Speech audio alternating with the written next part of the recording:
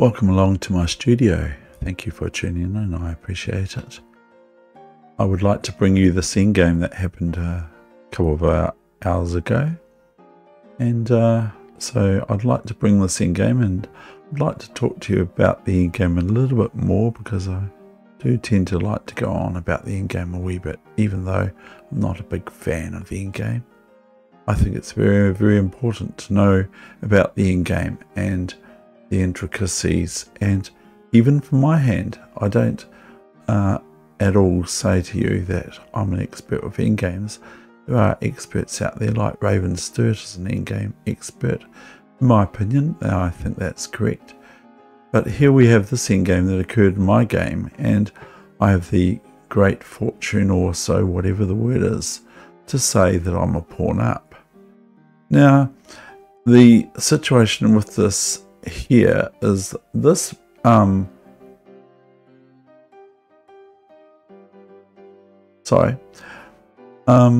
this pawn formation is very important to black, because if I get rid of these, then these two pawns are protected past if I can get rid of these two pawns.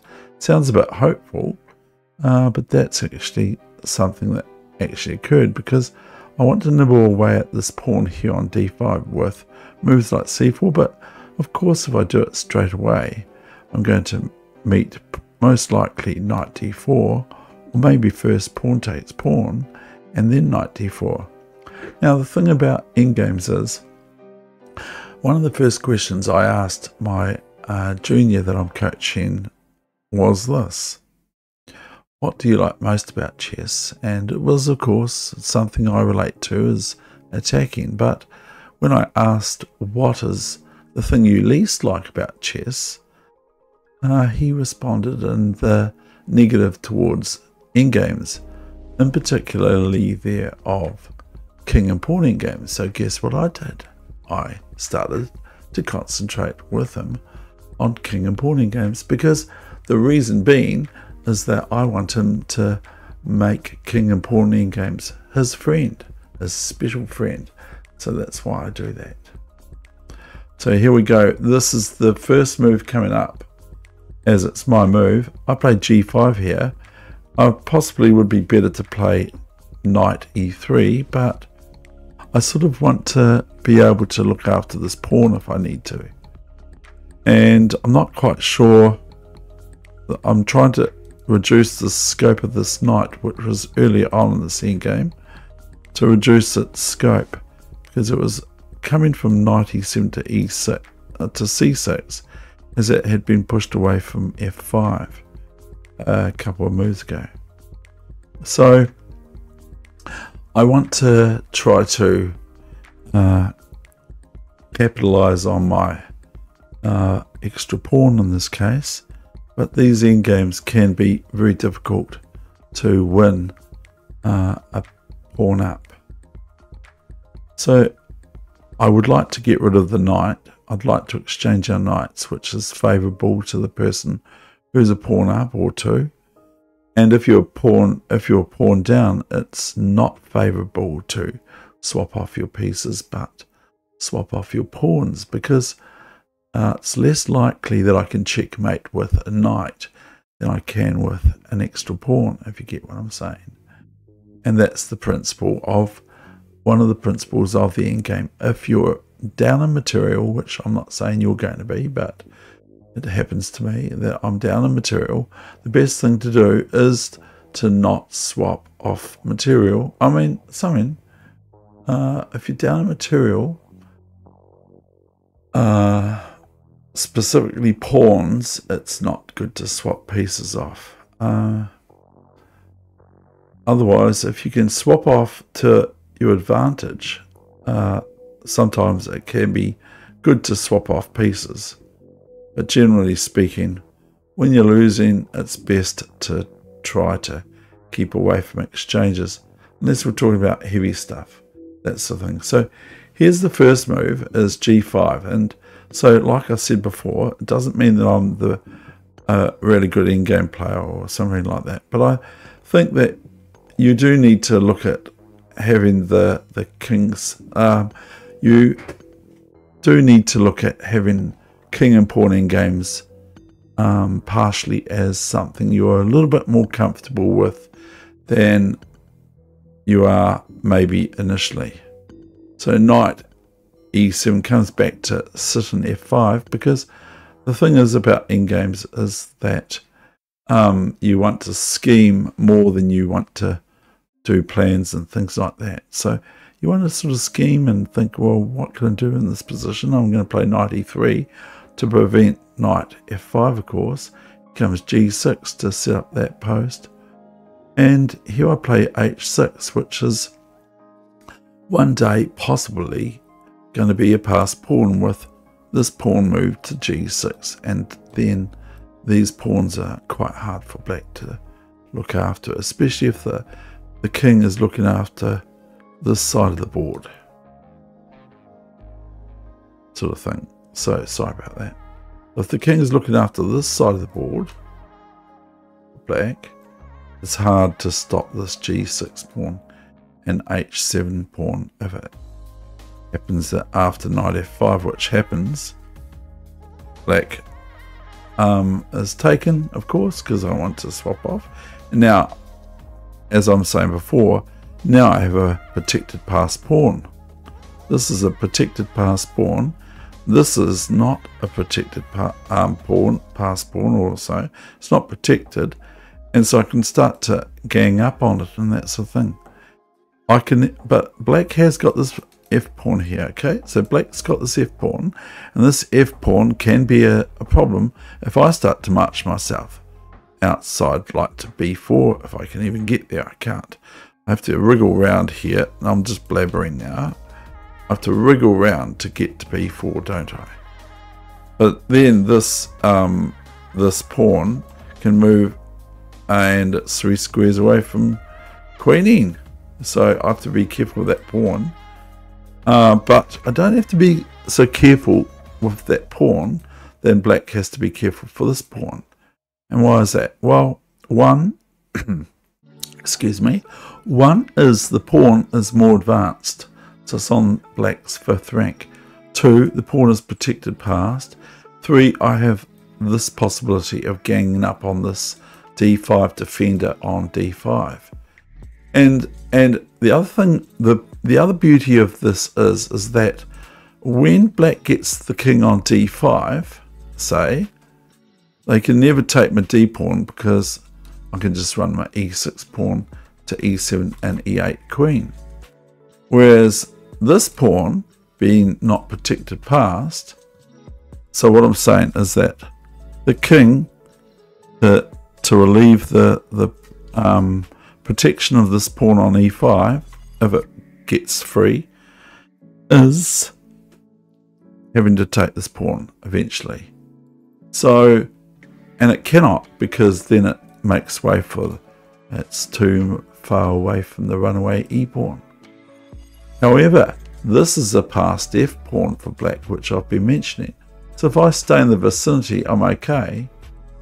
But that's just going to end up in a draw, and my opponent's probably going to be quite happy to do that. So I'm just trying to say that that f pawn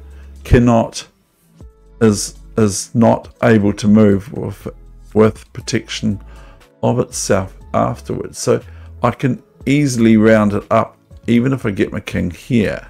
I think I can still round it up, because I got 1-2 moves away from the pawn square f1 and f2.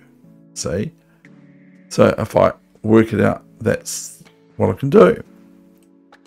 So the advantage is obviously with white. If we ask the computer, it's going to say straight away, even though it might not look at the position completely correctly, nor will I. The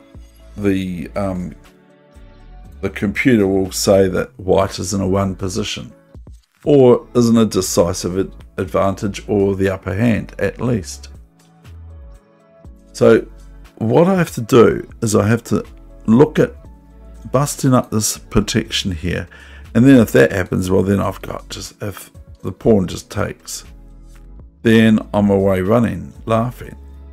But I just wanted to show you the sort of scheming that can go on in this, okay? Because I sort of think I get into a mind frame of thinking like I'm playing drafts. But the thing is with an extra checker or draft on the board, or whatever you call it, with an extra checker or pawn in this case on the board, you have an extra move sometimes you don't. And also, if I can get, just say I get rid of these two, then the king's always going to be defending here. Or if I just attack this d5 pawn, okay, I attack this d5 pawn, black has to sort of defend it, yeah? And so meanwhile, I can just move my king back here. And the pawn can't move here because it just, well, it can move there, but I'll just take it, see? So what I'm trying to say here is that with the extra pawn, I've also got an extra tempi. Black wants to defend that d5 pawn or else surrender the d5 square to my pawns for rolling, and then it's very, very simple. So anyway, I'm going to move on. Here's c4 as promised, and here's king e6.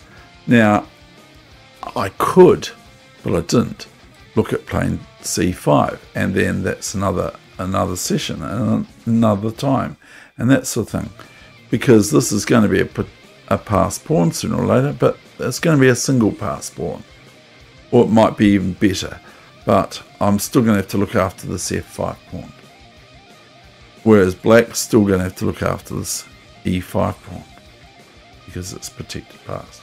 So now the tension's in the position, so I played a move which may or may not be a very good move. In fact, it might not even be a good move.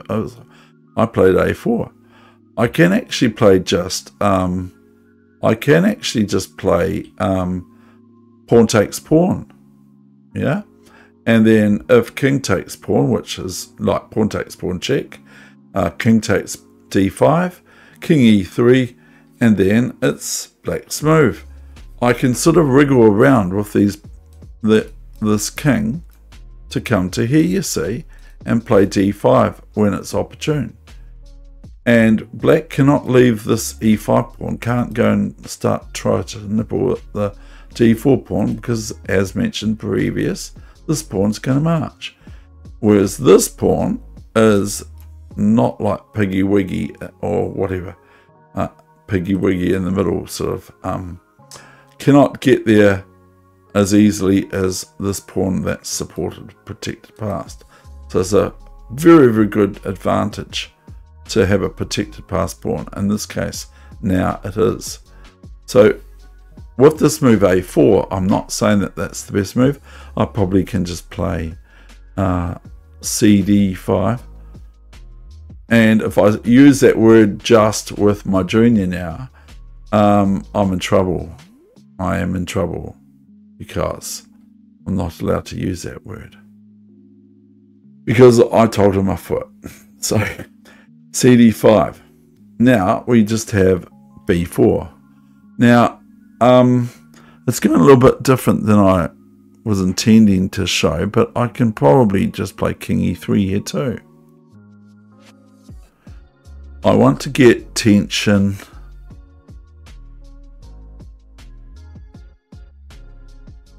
So here I threaten king c4. So king d5 happens. So what do I do now? I play king c3, you see. And so this is asking the question, because like I'm 3 steps away from the f pawn if I've got my king on c4. And it's 4 squares away, 4 squares away from doing anything major. Maybe the best move here for black would be king here. But then I have got this move, haven't I? And after f4, I could just go king d3, king d5, and then king here. See? And the king can't take because of pawn up, up, up. That sort of thing, excuse me. And then I can just come and round up this pawn on f4, and then I'm 2 pawns up. The other thing is that black hasn't got time to come here later and grab this a pawn and march this a pawn because it's too late. Black has only got chances of this sort of thing, but that's no good either. So here is f4, so I'll play king d3. So I'm asking the question now, well, you've just gone and lost your pawn now, because I know about the protected passed pawn, which is one of my favorite endgames, is my 2 passed pawns and my opponent's 2 passed pawns, and we were both in front of the king. The kings were both in front of our enemy pawns, and I moved my king away and took one of the pawns, like that pawn there. As black, I took that pawn so I could march this f pawn, but it wasn't possible in this case because my king's in this vicinity. Okay, that is the end of the session, and I hope you enjoyed it. Think about the endgame, and that's enough, I suppose. Just think about the endgame, but don't get too tied up with it. Be ready to think clearly in the endgame about scheming and centralizing your king, and even going to the other side of the board with your king, because your king is a piece all of a sudden. Centralizing your king, pawn grabbing, as opposed to the opening, which is the opposite. So go pawn grabbing in the endgame, centralize your king, play actively, put all your things that you've got as best places as they can be on, and as well as that, scheme. Think, if I do that, what happens if I, instead of thinking analytically like I used to do, like I thought, oh, how many moves is it going to take me to go to h8 with my king, sort of thing? And of course I can't get my king to h8 at the moment, but how many moves is it going to take? And I'd be counting them. I'd be going 1, 2, like that. I would. So instead of that, you scheme and you just think, well, I'm going to want to move my king to h8, and I'm going to do my best. Not that I want to move my king to h8, but that's sort of the sort of concept I'm trying to explain is instead of constructive absolute analysis of things, it's more scheming in the endgame than analytical and attacks and middle game sort of planning and things like that. That's what I'm trying to say. Anyway, it was a bit long, that bit, but I think I make it clear what I'm trying to talk about. And so I bid you very much farewell, and thank you very much. If you're still here with me, thank you. You deserve a chocolate fish. I will put one in the mail for you.